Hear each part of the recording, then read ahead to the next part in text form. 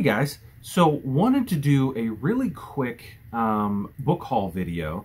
I don't know if I've if you've watched my videos, you kind of know that like once a week I go to Goodwill, which is semi near my house, my work, kind of on a lunch break, and just kind of browse through their book section.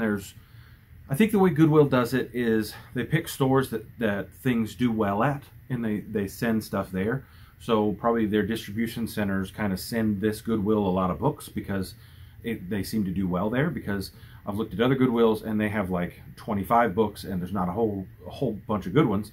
And then the one that I go to probably once a week has great selections of books. And sometimes, you know, they have like 4 shelves of books, you know, nonfiction, fiction, kid stuff. So what I'm trying to do is just slowly build up my repertoire, and the most I ever pay for a book there is $3, and that's adult hardbacks are $2.95. Kids paperbacks are 97 cents, and adult paperbacks are $1.91, I believe. So generally maybe spending $5 to $10 once a week on books, and it kind of slowly builds up my my stock of books, right? So wanted to share a few things with you.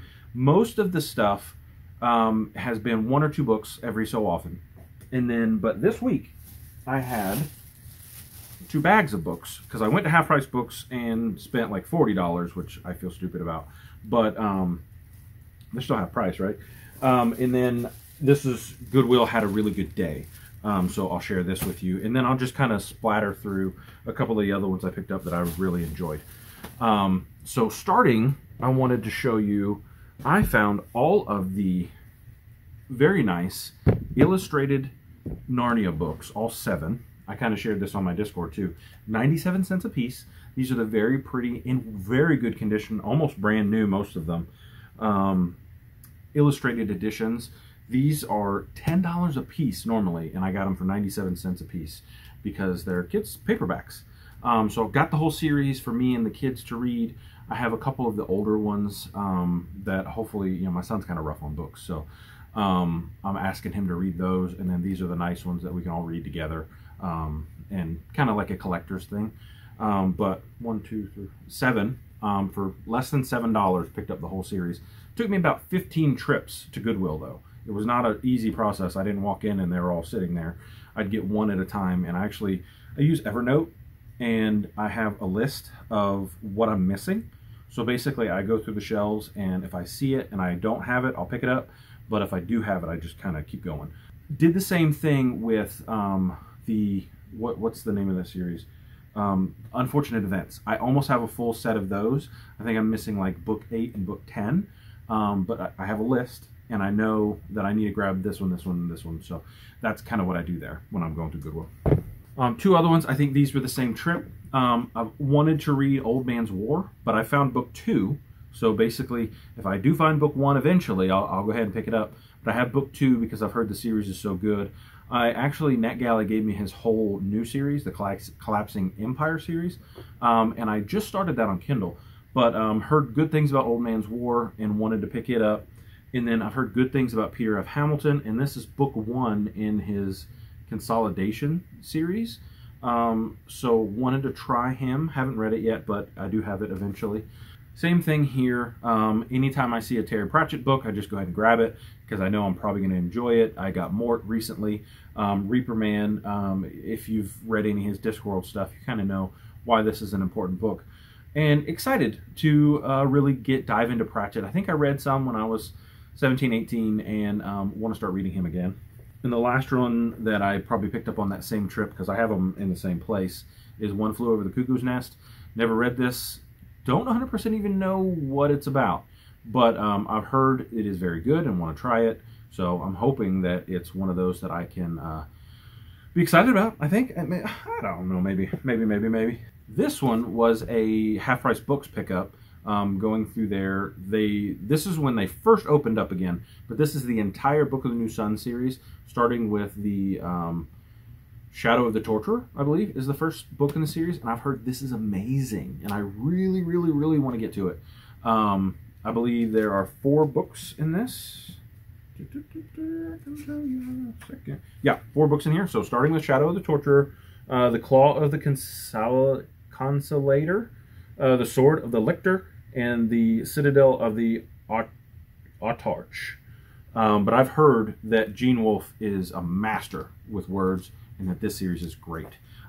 When the guys were talking about the Marsathon, I saw this brought up a lot, and then you guys probably know that I like watching Moyhoff. He really raved about this one as well, and so I was excited to find it and pick it up. So something that I've been trying to do with the prices being good is pick up a couple classic books. So found this. This is Beowulf. It's a Signet classic. I really don't know a whole lot about it. I know it's a poem, which is interesting for like classic fantasy kind of stuff. And I want to get into it. Found it. They had like 15 of these copies, and I said, you know what, might as well grab it when it's cheap, and if I get to it, I get to it, but no hurry to get to it. And then, you know, I'm a big Lord of the Rings fan, and so this is Roverandom, which is his, he wrote his son a story about a toy dog that came to life, I believe. 1925, 4-year-old Michael Tolkien lost his beloved toy dog on the beach. To console him, his father improvised a story about Rover, a real dog who was magically transformed into a toy and forced to sneak out the wizard who wronged him in order to return to normal. So, I want to read everything Tolkien wrote, so I'm looking hard for the Silmarillion. Found Children of Húrin, a couple other stories that he wrote. I've heard he actually did a Beowulf translation that I might, if I can find, I'll pick up. But this is one of the ones when I saw it, I said, I'm grabbing it. I know nothing about this, and I probably don't even know how to pronounce it. Ashiolsis, the Osteria, Agamemnon, the Liberation Bearers, and Eumendes. But this is a really nice Penguin Classics edition. They had 2 of these. This in Otriesta, the only trilogy in Greek drama that survives from antiquity. Ashiestis, I'm probably saying these so wrong, took as his subjects the bloody chain of murder and revenge in the royal family of Argos as they move from darkness to light, the rage of self-governance. Sorry, my phone's going off. From primitive ritual to civilized institution, their spirit of struggle and regeneration becomes an everlasting song of celebration. So I am not well versed in classics. I didn't go to college and I never studied English. So this is just me wanting to learn more, and I'm really excited to do so. So I hope to pick this up very soon. I don't know a ton about it, but I may look up some reviews before I actually read it and try to see what I'm getting into and how to read it. Because currently reading Sound and the Fury, and it's nice to know what you're getting into before you get there, because I had some warning about Benji's first chapter, and that helped a lot. So, and then I found this, Uncle Tom's Cabin. Heard about it in school. It was, sorry, I heard about it in school, and it was one of those where I never thought I'd read it, and then I found it for less than $2, and I was like, you know, with everything going on, and learning about literature that portrays black people in different ways, The Sound and the Fury does that. Another book that I just got, Their Eyes Were Watching God. This is one of the ones I want to talk about too. This is by Zora Neale Hurston. I just wanted to pick up some of those books and learn more about that culture. Also wanted to pick up some Du Bois, but I haven't found that yet. And I really just want to expand my mind and pick up books of different topics and learn. You know, that's why I read. I want to learn. I want to enjoy. Okay, so a couple of these were like 2 or 3s as well. Charlie and the Chocolate Factory. I don't know where I set the other one, but I also got the Great Glass Elevator. Great Glass Elevator. Sorry, words are hard. And so grabbed both of these. Really nice covers. As I've said before, I like Roald Dahl. He's a fun author and wanted to read some more of his stuff. Never read the Great Glass Elevator, but I have read this one. And so picked up these, probably 2 at the same time. And then The Handmaid's Tale. Picked it up. Wanted to read it. I've watched season 1 of the show and enjoyed it. I mean, it wasn't my favorite TV ever, but I enjoyed it. My wife really, really enjoyed it.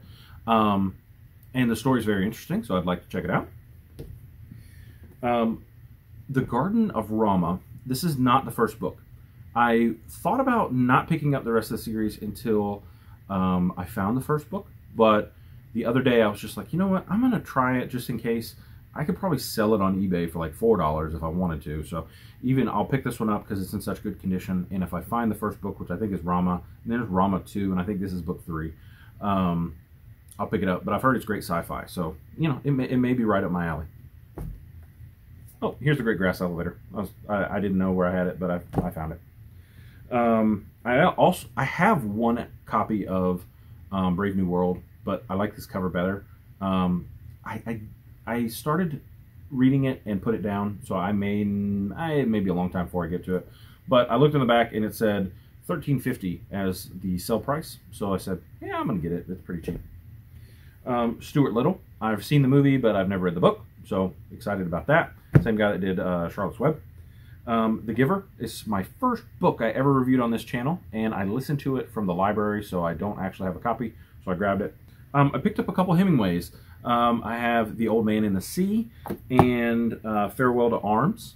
I have never read Ernest Hemingway, but I'm diving into Faulkner and some of these other authors who you know, are very much touted as people who you should read. So I figured I'd pick them up and give them a shot. Also have never read any Dan Brown. I've heard it is kind of like mind candy, kind of.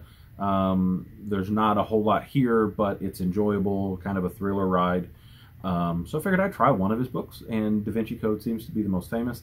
I've seen the movie, so I kind of know what goes on. So enjoyed the movie. You know, I know it's not historically accurate or anything like that, but Larry Niven, Neutron Star. Heard good things about Larry Niven. Haven't read any of his books. I also have Ringworld, which supposedly is very good as well. So we'll see. Really trying to up my sci-fi cred, so we'll see how this works. So now we'll dive into half-price books. The books I got there. Try to do it pretty sort of kind of rapid fire. This time, the reason I got so many is because I went through the clearance section. So that's a lot of the reason why I got a bunch of books this time. But so we have The Portrait of an Artist, A Portrait of the Artist of a Young Man, James Joyce. Codex Cantina was going through this. I said, aha, yes. And it was $1. Ted Dekker. He's a Christian fantasy author from what I've understood. Haven't read any of his books, but it was also $1 in the clearance section. The Case for Christ, which is $1. A book I've heard of many times, I'd like to read. So actually, this is The Case for Faith. Case for Christ is a different one. By Lee Strobel, I believe. Yeah, Lee Strobel. Yeah, he's the author of The Case for Christ. So this is not what I thought it was. Huh. They have a lot of collected editions of authors, and this one has George R.R. Martin, Patrick Rothfuss, Robin Hobb, Paulo Bagliupi, Brandon Sanderson, Ursula K. Le Guin, Kate Elliott, Orson Scott Card, and many others. I've read almost all of these authors, and the reason I actually picked it up is because the story that Brandon Sanderson put in here, I thought would probably be like one of the ones from Ars Arcanum. Oh, it also has N.K. Jemisin in it, and Julia Marlier, who I'm currently reading. I like Kate Elliott. I read a bunch of her stuff. We got Tad Williams in here, who is not Michael Moorcock, but Risen is the Brandon Sanderson book, and I've never read that one. Ooh, Patrick Rothfuss is in here too. The Forwards by Brent Weeks. So a bunch of authors that I just love, and it's a bunch of short stories by them. And I'm just really excited to, like, when I saw everybody that was in here, I was like, man, I'm gonna grab this, and it was $7.99. So I have to say, by the way, Half Price Books has great book stickers. These things come off ridiculously easy and leave almost no stuff on your book. I mean, they peel off just like that, like super easy, and leaves like, it doesn't have the kooky, nasty nonsense. Half Price Books, you guys are doing great with your stickers. So back in, this is not clearance section, but it was $3.99. This is The Mote in God's Eye by Larry Niven and Jerry Pornelli. I have heard wonderful things about this as a sci-fi book, and I am excited to read it. I saw it on the shelf and I snagged it right away. Clearance section kids book. It was one of the ones, like I said, I'm picking them up slowly, getting the hardcover editions. This was $2 instead of $1, but it's the Carnivorous Carnival. This is book 9. So yeah, I think I have 2 books left to pick up in this series. I've only read the first one, by the way, but me and Christy Lewis were talking about Promise of Blood, the French Revolution, and how we knew some stuff about it, and I think I wanted to learn a whole lot more. So I looked up books that were good about the French Revolution, and this is by Alexis de Tocqueville. Tocqueville. That sounds a lot more French. But it was translated by Stuart Gilbert. This is the old regime in the French Revolution. So supposedly this author wrote something about America that is like his most famous work. But this was very, very highly rated about the French Revolution, and they had it for $7. So I grabbed it. I'm not gonna be able to stick it right now. All right, sorry, trying to hop through this real quick because this video is gonna be long if I don't. Found Blood Rights. I've been looking for it. I was like, hey, they've got it. They had 3 copies of it actually. That's the only Dresden Files book they had there, and it's the book I needed. So guess where it's going? It's on the TBR. I'm really excited to read Tad Williams. This is Otherland, Volume 1. I've heard people tell me that this is where Tad Williams shines. Also, Dragonbone Chair, which I found as well on the same. He had his own little section. But Otherland and the Dragonbone Chair, both of these I want to get. I also picked up, where is that book? The Witchwood Crown the other day. It's over there. I'm not going to go grab it. But it is the Dragonbone Chair Series 2. So really get Tad Williams. I've heard so many good things about, and I want to get into his series for sure. And last one from Half Price Books is Prince of Fools by Mark Lawrence. This is the Red Queen's War Book 1. I heard good things about Joe's Book Reviews. Was reading one of his series, and he's like, man, it's great. It's right up the alley of what I think I would like. Mom actually gave me a challenge to read some more female authors, so I'm not gonna read this right now. She said to me, you have a very masculine reading taste. And I said, you're right. So I'm gonna work on reading some more female authors for sure. I want to diversify a little bit there, because she kind of gave me some crap about Dreamer's Pool. I said, you know, it feels like lacy writing. And, you know, I couldn't describe it really well, but it was kind of like talking about how it felt very delicate. And I don't even know if that's a thing. But for me, when she gave me that challenge, I was like, you know, I was looking in the mirror going, yeah, you're right. I read a lot of male-centric fantasy, which I've heard Mark Lawrence is very male-centric fantasy. But it was $3.99, so I snagged it. All right, and this will end it. This is the Goodwill. It had a good day at Goodwill that day. This was 2 days ago. Yeah, Monday. So Jonathan Swift, Gulliver's Travels on these really nice Penguin Classics edition. The Fall of Hyperion. I actually finished my Hyperion series. I had Hyperion and Endymion, and so I found The Fall of Hyperion and The Rise of Endymion, which is also in here at that store. Piers Anthony, I remember liking him as a teenager. This is like book 7 of a series that I only have book 1 and 2 of, but you know, I grabbed it just in case. No Country for Old Men by Cormac McCarthy. I've never read anything by him. I watched part of The Road and it scared me, and I stopped watching it. And so we'll see. But I've heard No Country for Old Men is an amazing movie, so when I saw the book, I grabbed it. Like I said, The Rise of Endymion, and I'm not saying that right, but this book 4 in that series, and I'm so excited to read this. This one was just a really nice copy. I picked it up because I like nice copies. Ooh, and then Data Domain left their business card in there for me. But this is We Two, Victoria and Albert, Rulers, Partners, and Rivals by Gillian Gill, author of Nightingales. Queen Victoria is an interesting character. I mean, she started the Victorian age. Like, she's one of the most famous queens of England. And this looked like a really cool book, and try to knock into some nonfiction stuff. I saw it, and I was like, hey, this might be really good. All right, and last but certainly not least, I saw the 5th season. It was in great shape, so I said, yes, I will grab this.